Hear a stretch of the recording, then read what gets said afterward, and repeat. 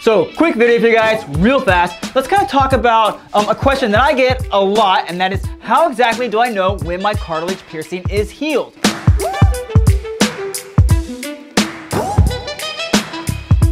So, cartilage piercings are what we're going to refer to as a cartilage piercing. It's going to be anything on the ear for the most part. We're talking about your helix, your forward helix, your conch, your rook, your dot, tragus. That all kind of encompasses that cartilage piercing.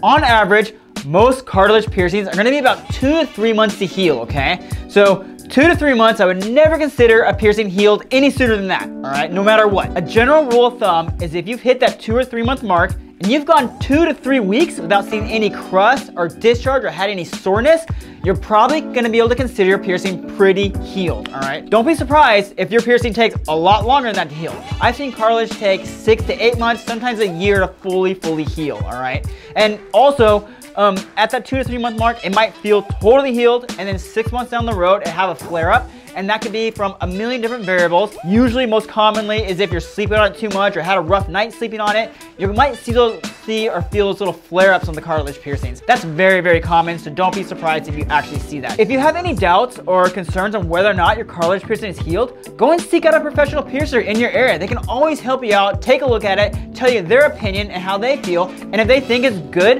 and healed, they can even help you change the jewelry out if you want the first couple times.